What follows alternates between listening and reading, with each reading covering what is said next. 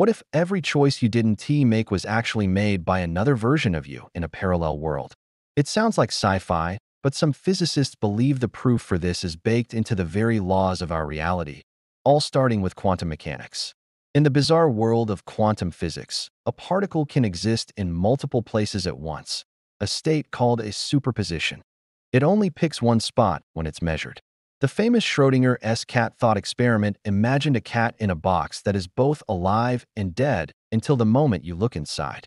For decades, the leading theory, known as the Copenhagen interpretation, was that the act of looking collapses reality into just one outcome.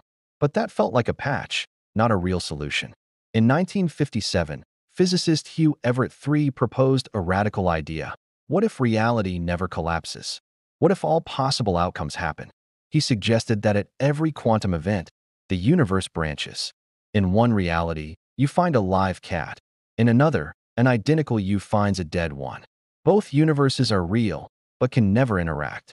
This is the many worlds interpretation, and it implies that infinite versions of you exist, each living out a different possibility.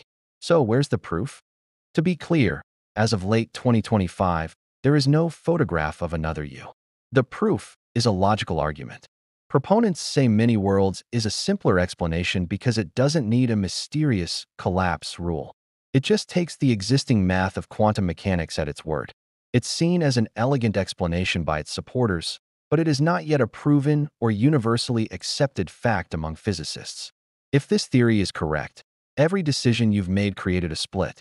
There's a universe where you took the other job or said what you were afraid to say. Every potential you ever had is being realized somewhere.